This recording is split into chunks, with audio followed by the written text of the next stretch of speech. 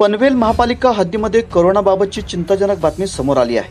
सोमवारी महापालिका हद्दीमध्ये तब्बल 22 कोरोना बाधित रुग्ण सापडले असून 2 कोरोना बाधित महिलांचा मृत्यू झाला आहे, तर 9 कोरोना बाधित रुग्ण बरे झाले आहेत। महापालिका हद्दीतील कामोटे सेक्टर 34 मानसरोवर कॉम्प्लेक्स येथील 52 वर्षीय महिलेचे कोविड-19 रिपोर्ट पॉझिटिव्ह आले आहेत। नवीन पनवेल सेक्टर 14 अमृतवेल सोसायटी येथील एका 37 वर्षीय व्यक्ती कोरोनाची लागण झाली आहे। या व्यक्तीची पत्नी सायन हॉस्पिटल येथे स्टाफ नर्स म्हणून कार्यरत असून तिच्यापासूनच संसर्ग झाल्याचा अंतिम निष्कर्ष आहे। Kalamboli Roadpali sector 20 Sun City Reva apartment येथील 51 वर्षीय महिलेचा कोविड-19 पॉझिटिव्ह आलेली आहे। सदर महिलेचा मुलगा याआधीच कोविड-19 पॉझिटिव्ह आलेला असून त्याच्यापासूनच या महिलेला संसर्ग झाल्याचा अंतिम निष्कर्ष आहे। खारघर सेक्टर 13 प्राइम रोज आर्केड सोसायटी येथील 37 वर्षीय व्यक्ती कोरोनाबाधित झाली आहे। ही व्यक्ती चेंबूर येथील जैन हॉस्पिटल येथे डॉक्टर म्हणून काम करते। कामाच्या ठिकाणीच या व्यक्तीला संसर्ग झाल्याचा अंतिम निष्कर्ष आहे। पनवेल साईनगर साई उद्यान सोसायटी येथील 44 वर्षीय व्यक्तीला कोरोनाची लागण झाली आहे। सदर व्यक्ती Lokmanya Tilak terminus railway station येथे रेल्वे कर्मचारी म्हणून कार्यरत असून कामाच्या ठिकाणी संसर्ग झाल्याचा प्राथमिक निष्कर्ष आहे। खारघर सेक्टर 21 एकलव्य सोसायटी येथील एकाच कुटुंबातील 2 व्यक्ती कोविड-19 पॉझिटिव्ह आलेले आहेत। कामोटे सेक्टर 34 संस्कृती सोसायटी येथील 32 वर्षीय व्यक्तीला कोरोनाची लागण झाली आहे। सदर व्यक्ती मुंबईतील ताडदेव पोलीस मुख्यालयात पोलीस कर्मचारी म्हणून कार्यरत असून कामाच्या ठिकाणीच या व्यक्तीला संसर्ग झाल्याचा प्राथमिक निष्कर्ष आहे। नवीन पनवेल सेक्टर 4 पुष्पवर्षा सोसायटी येथील 35 वर्षीय एक महिलेचा कोविड-19 रिपोर्ट पॉझिटिव्ह आला आहे। ही महिला मुंबई महापालिकेमध्ये सफाई कर्मचारी म्हणून कार्यरत आहे। कामाच्या ठिकाणीच या महिलेला संसर्ग झाल्याचा प्राथमिक निष्कर्ष आहे। कामोटे सेक्टर 8 दीपक सोसायटी येथील एकाच कुटुंबातील 2 व्यक्ती कोविड-19 पॉझिटिव्ह आलेले आहेत।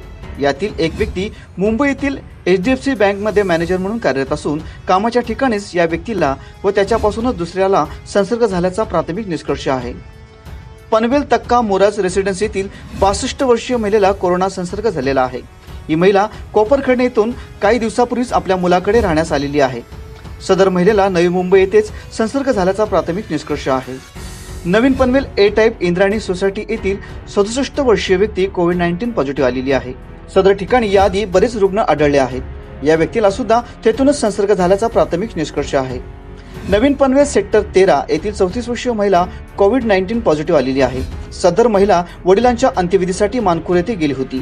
सदर ठिकाणीच्या महिलेला संसर्ग झाल्याचा प्राथमिक निष्कर्ष आहे। Kharghar sector 15 Priyadarshini society spaghetti building मधील एकाच कुटुंबातील 3 व्यक्तींना कोरोना पॉझिटिव्ह झाले आहेत। या कुटुंबातील प्रमुख वडाळा पोलीस स्टेशन येथे PSI म्हणून कार्यरत असून या आधीच ते कोविड-19 पॉझिटिव्ह आलेले आहेत। त्यांच्यापासून या तिघांना संसर्ग झाल्याचा प्राथमिक निष्कर्ष आहे। Kharghar sector 12 row house number 3 एकाच कुटुंबातील 4 व्यक्ती कोविड-19 पॉझिटिव्ह आलेले आहेत। या कुटुंबातील प्रमुखाचा मुंबई रेरोड येथे स्वतःचा व्यवसाय असून या आधीच त्याला कोरोना विषाणूचा संसर्ग झाला होता। त्याच्यापासून या चौघांना संसर्ग झाल्याचा अंतिम निष्कर्ष आहे। नवीन पनवेल सेक्टर 14 अमरीश सोसायटी येथील 29 वर्षीय व्यक्ती कोविड-19 पॉझिटिव्ह आलेली आहे। असे एकूण 22 रुग्ण आज सापडले आहेत, तर तळोजा ओवेपेठ येथील 55 वर्षीय महिलेचा रिपोर्ट पॉझिटिव्ह आला असून तिला अगोदरपासूनच डायबिटीसचा त्रास होता। या महिलेचा 24 मे रोजी निधन झाले। नवीन Panvel sector 1 SCT avenue building येथील 81 वर्षीय महिलेला कोरोना झाला असून तिचाही 24 मे रोजी मृत्यू झाला आहे। सदर महापालिका हद्दीतील 9 कोरोना बाधित रुग्ण बरे झाले असून त्यांना आज घरी सोडण्यात आले आहे। यामध्ये खारघर येथील 5, कामोटे येथील 3 तर कळंबोली येथील एका रुग्णाचा समावेश आहे। पनवेल आणि नवी मुंबईच्या ताज्या घडामोडींसाठी मल्हार टीव्ही न्यूज सबस्क्राइब करा आणि बेल आयकॉन दाबून रहा अपडेट।